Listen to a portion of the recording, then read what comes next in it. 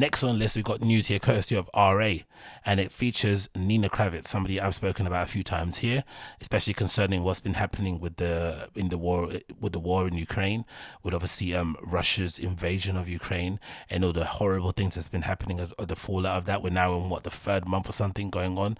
You know, hundreds of lives have been lost, maybe even thousands by this point. And yeah, it's just a terrible situation.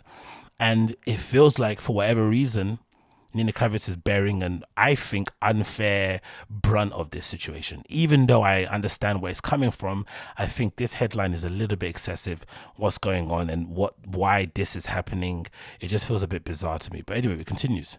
Nina Kraviz won't play 3 up-and-coming festivals in Europe and the USA. The Crave in The Hague, Movement Detroit, and Dortmund's Polar Wissen have published statements confirming the news. So there she is. It says Nina Kraviz won't appear at 3 festivals she was due to play in the coming weeks. The Crave in The Hague, the Movement Detroit, and Dortmund's Polar Wissen have published statements in the past days confirming the news. While European festivals said that they made the decision, the movement put on the onus on Russian artists. None of them provided a reason. Okay, so one festival is saying that she doesn't want to go, and 2 of the others are saying that they the one that pulled out. I think the truth lies somewhere in the middle. She probably decided she doesn't want to go, and the festivals, in an effort to kind of, you know, get some public love and to make themselves look at the good guy, they decided to come out and say, hey, we decided to pull out of it too, which is a bit slimy, but it is what it is. The news arrived after Kraviz posted a statement clarifying her position on the war in Ukraine and addressing her perceived silence. She has come under fierce criticism for some corners of the scene. I'm a musician and was never involved in supporting politicians or political parties, she wrote. Part of the criticism around Kraviz's perceived silence was based on her assumption that she still lives in Berlin, where freedom of speech is protected. Though she has lived in Berlin, in 2018 piece in Interview magazine, she said she was based in Moscow.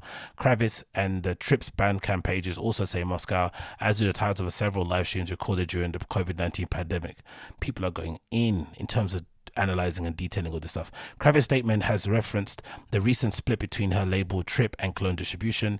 In Clone's statement published the day before, Kraviz founder Serge said the decision was partly motivated by Kraviz's pro-Putin views and her CCCP and USSR sentiments. Serge alludes to several historic incidents which can be taken as pro-Putin without going into detail. One of those is likely a photo taken at Coachella in 2014 showing Kraviz posing with a cardboard cutout of Vladimir Putin, who is holding a gun with a flower in a barrel. According to Kraviz's press officer, the flower in the gun is a symbol of peace since 1967, and the cutout was one of many at the festival. That's true. You can't start pinning stuff that happened in 2014 because that's like the Trump stuff. Do you remember when all rappers were obsessed with Donald Trump? Then he becomes president and everyone realizes what a piece of shit he is, and they suddenly want to delete the fact that he was the person that everyone referenced in tracks and raps and stuff. People wanted to pose with him in pictures. Do you know what I mean? He was a bit of a cartoon figure that people kind of wanted to align themselves with, but then when they saw the actual real man in charge with some power, they realized how dangerous he could be. So to attribute some random person coming to a festival with a car of Vladimir Putin and being like, haha, he's a bad man in 2014 is different than what we're seeing now, because we're seeing what that villain is actually like in real time and what kind of damage and pain he can cause people, you know, in a country that are just minding their business, because I guess whatever in it. So that was, I thought, was an unfair thing to kind of pin on somebody, in my opinion. But hey, another controversial incident concerned a meme tweeted by Kraviz. People are getting their festival gigs cancelled because of a meme. So somehow you can get maybe that makes sense though. If you can get bookings for shit posting, right? Like a what's her name? What's that girl's name, man? I'll keep covering it. The ones with the massive boobies. I forgot her name. If you can shit post your way to bookings, then maybe you can shit post your way out of lineups. That's also maybe a thing. Maybe. Anyway, it says the meme tweet in 2016 of Vladimir Putin at a rave. The accompanying text reads, don't underestimate a Ruski. Is there a copy of it? Or has this been deleted? Let's see. Has she deleted this? Oh, is it still up there? Okay, still up there. So this is the meme that people are saying. Come on, man. Anyway, read the post from the Crave. Okay, so this is from the Crave Festival. Dear visitors of Crave, we have to inform you that after long and intensive discussions, both internally and externally, we have decided that Nina Kraviz will not play the Crave Festival in 2022. The Crave. Nina Kraviz is unable to play Movement this year. Stay tuned. So they've clearly said she was meant to play, but they didn't. She didn't because she didn't want to go. This sounds like more Movement. And then Polo Wilson says as following. Announcement regarding the Polo Wilson Festival. We would like to inform you that Nina Kraviz will not perform. The decision was made by us following a process of inner. So two places are saying that they took the decision, and one place is clearly putting the onus on Nina. Now, for me personally, I think this is OTT, because where does this end? So she's basically being punished for not wanting to clarify her position when it comes to Putin. If we are to take a guess, we would say most likely, how likely is it she's pro or anti-Putin? She's probably most likely pro-Putin. But in terms of the war, in terms of what's going on in Ukraine, like, that's what I was wondering. Can you be pro-Putin and also be against the war in Ukraine, or the invasion, the illegal invasion of Russia into Ukraine? Probably can.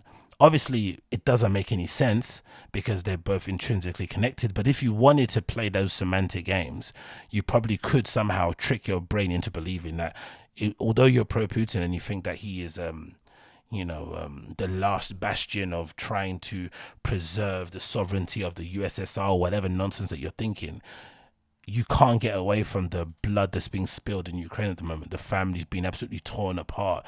The untold misery that's been brought upon those citizens, right, for no fault of their own.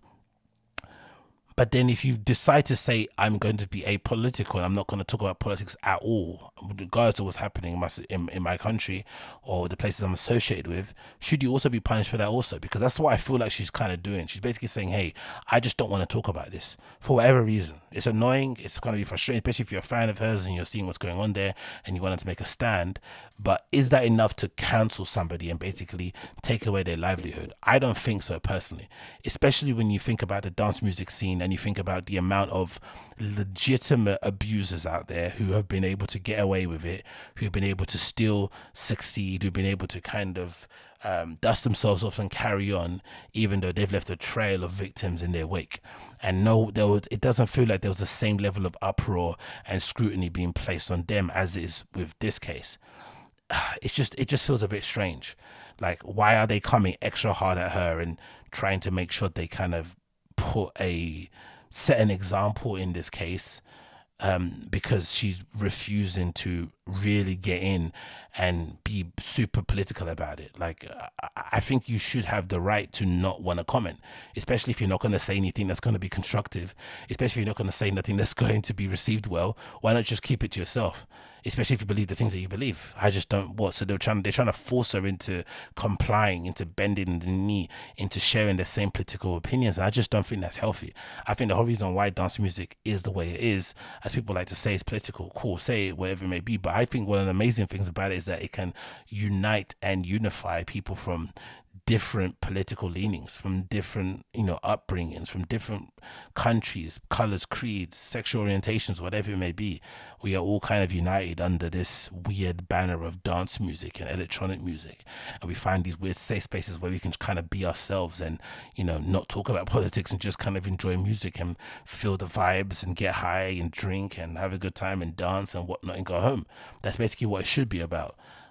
So this kind of, I get it on one side of things to bring attention to certain topics, but I feel like this is going too far personally for me. It just feels like a step too far. They're essentially taking away her livelihood because she refuses to come out outright and say nothing negative against Putin. Like, let's be sensible. We're all adults here. We probably know that she's pro-Putin. Cool. But can you be pro-Putin and still have a DJ career? You should be able to. In the same way that you should be able to be a Tory and still have a DJ career. I'm pretty sure there's plenty of them people, especially in tech house. It feels like a lot of those guys are probably Tory on the sly. But you should be allowed to have a career if you don't share the political leanings of your industry that you're in. Because it's not as if it's even the majority. For sure, there are people, Russia's not probably a good example because it's not as if like they have democratic voting there over there. Do you know what I mean? His last opposition leader is flipping in prison now for an unspecified amount of time, so that's not exactly a democratic place in terms of voting and opponents or whatnot. But I don't know. I just feel like this is too much. Maybe it's just me and I'm kind of being overly sympathetic about this. But I even said in my previous video, I know a lot of this has to do with her as a person. Because like I said before, she clearly comes across like a bitch. And that's not being mean, but that just is what it is. I'm pretty sure she's the kind of person you wouldn't want to meet in real life. You'd kind of, if you were a fan of Nina Kraviz, you want to just enjoy her releases, her DJ live streams, her Instagram just from afar. You wouldn't want to try and meet her in person and try and shake her hand and say how much you love her. I don't think it'd go well personally, especially if she was not in a good mood. I think she definitely radiates that kind of energy of somebody that kind of doesn't really give a fuck, which is fine, but you know, it would definitely crush you if you're a fan of hers. That might play into it. I think that definitely plays into it. She's not a very likable person, but you know, so what? You're a piece of shit. So what? You're a dickhead. If your fans like you and people want to see you play, do it, innit? And especially when it comes to these festivals, it feels like they're just cutting off their nose to spite their face. Like, you know, local restaurants, food trucks, security team, people that are working in a bar, people that are going to work in a cloakroom, they're all going to be missing out on tips or income because such a big name is not able to come. And don't be, you know, don't get it twisted. She's a massive name. She fills out places. She sells tickets and stuff. She puts bums in seats. So it just feels a little bit, you know, it just feels a little bit performative for me, especially when you consider that most of the people that would go to these sort of things don't necessarily care.